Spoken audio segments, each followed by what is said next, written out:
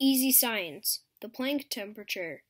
255 nonillion degrees Fahrenheit is the highest possible known temperature, known as the Planck temperature. Due to the radiation emitted from an object this hot would have a wavelength equal to the Planck length, which has a distance of only 1 times 10 to the power of negative 35, so it is unimaginably small.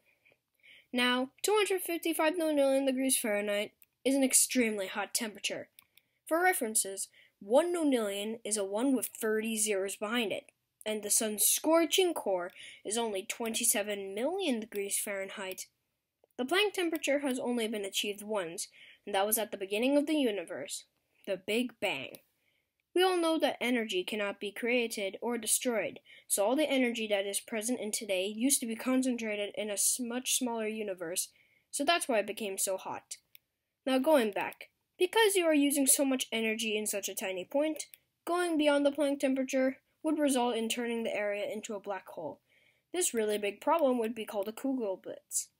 Finally, so far our math can't explain exactly what would happen if we went beyond the Planck temperature. So how about take a shot at the math?